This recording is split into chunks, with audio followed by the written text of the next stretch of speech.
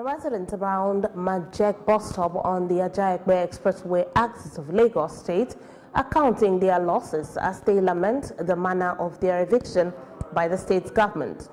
The residents who acknowledged the land they were evicted from belonged to the state government claimed they were not served notices to vacate. Correspondent Funke Adesoji reports.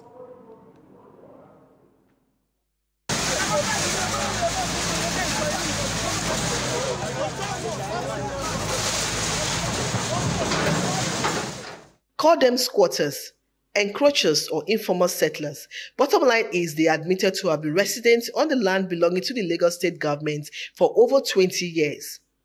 And while there are no objections to the eviction, the residents and artisans lament the lack of prior notice, the inhumane treatment, and destruction of their property by government.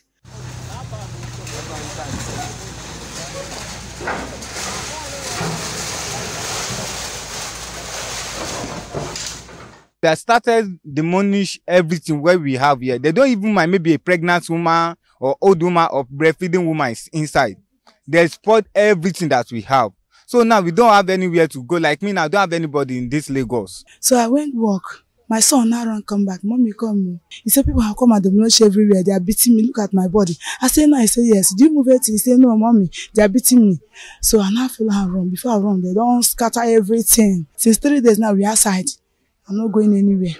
I did with my children here. So I don't know what to do. Whatever it is that they are doing, our government are only okay with their pockets and their families. If you are not where to know, if you are not where to do in the community, you are never recognized. It's so painful in the country. I found myself that I'm in Nigeria. Sometimes I'm ashamed to tell people where I come from. Mrs. Ops, a widow and a family, may be experiencing a hard time surviving the economic downturn, but that challenge and hardship have just doubled with eviction and demolition of their home and property. I've been here for 25 years. I was literally born in this area.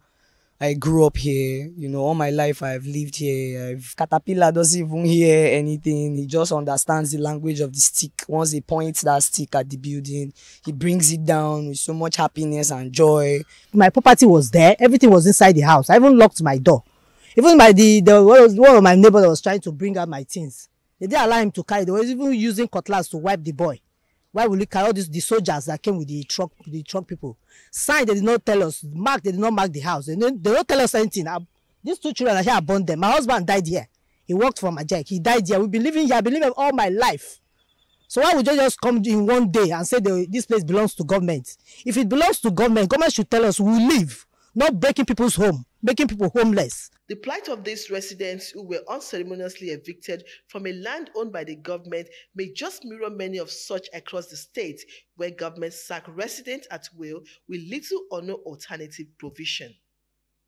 Funke Adesoji, Silverbird News 24, Lagos.